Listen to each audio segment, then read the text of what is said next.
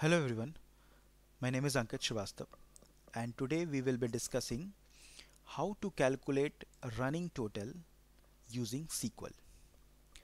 Running total is also called as cumulative sum. So let's understand the problem first. Okay. Suppose we have a table called sales in which we have columns like sales ID, sale day and sale quantity. So we can see here on 1st of Jan 2022 my total sale quantity was 1, okay, and on 2nd of Jan my sale quantity was 2. Okay, now how we want the output? We want to calculate the sum of current row as well as the previous row. So that is what running total means, right? So on 1st, as the sale quantity was 1, so my running total is 1. On 2nd of Jan my sale quantity was 2, so my running total is 3, that is 2 plus 1, correct?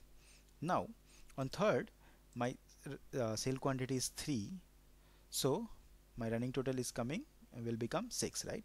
My current row and the sum of the previous row, correct? So 3 plus 3 is 6. Okay, hope you understand the problem. Now today we will also be discussing how we can use unbounded preceding and unbounded following with this windowing functions. Okay, so let's quickly jump on SQL. Okay,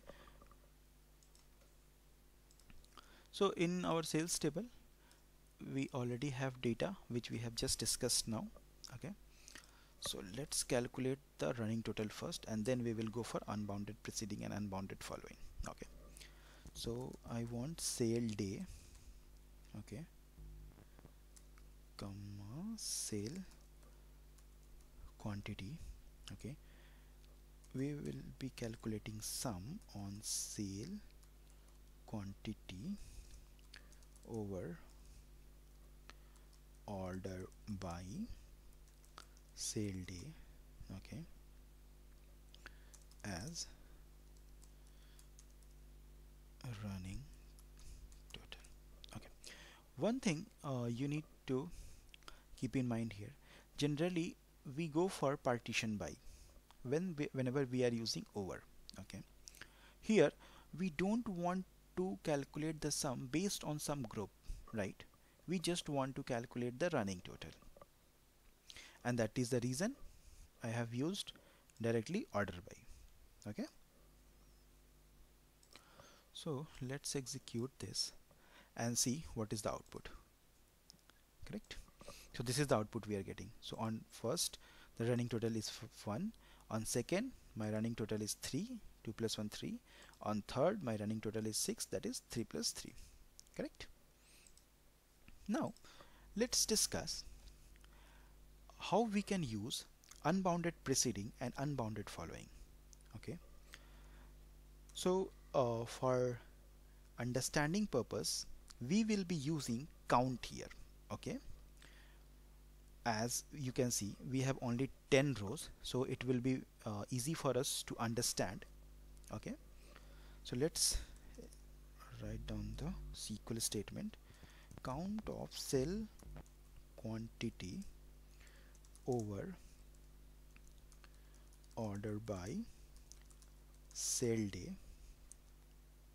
Okay, now we will be writing rows between unbounded preceding and unbounded following. Okay, as this is the column name we want to get in the output. Okay, let's get the result: order by sale day in ascending order. So even if you don't write ASC, by default it will give you the rows in a ascending order, right?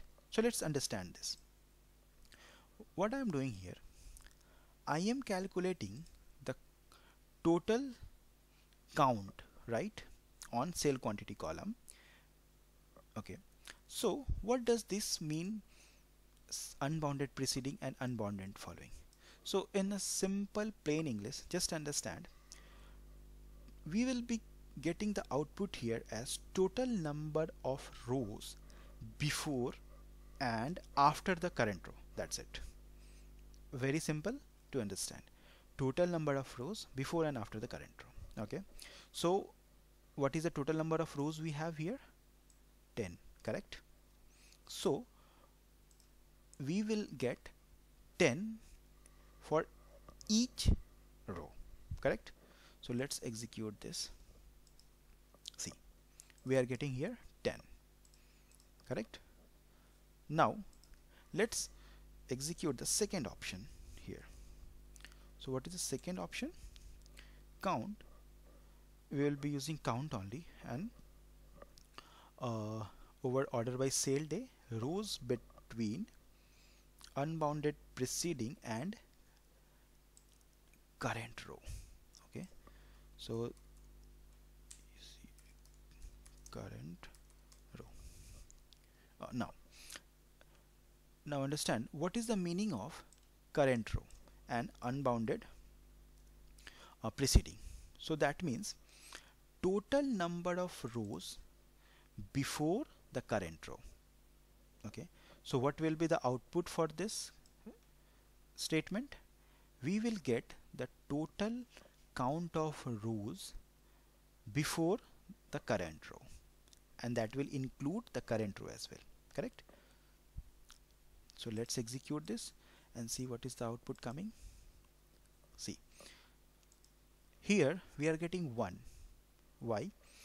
Because our statement here is total number of rows between unbounded preceding and current row.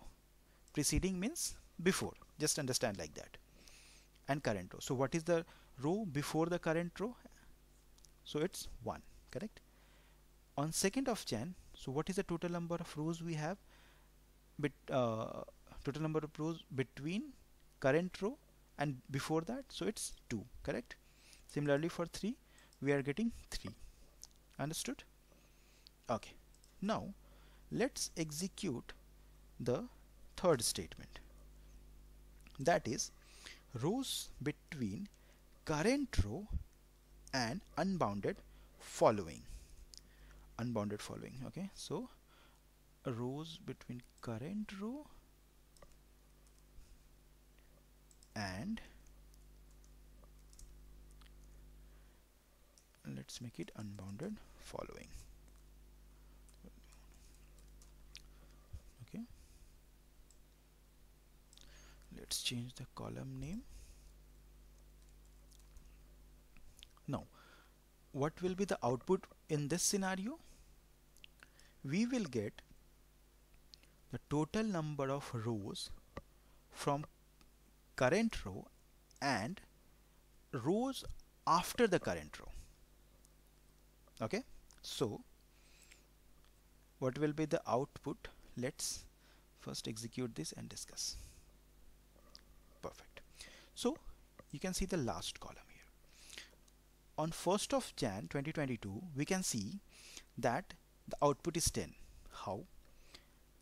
We are calculating the total number of rows from total number of rows between current row and after the current row. So after and the current row, we have total 9 and 1. So we are getting the output as 10. Similarly for 2nd Jan, we have total number of rows as 9, correct? Hope you understand this problem, and please like, subscribe and share among your friends. Thank you. Thank you so much for watching the video.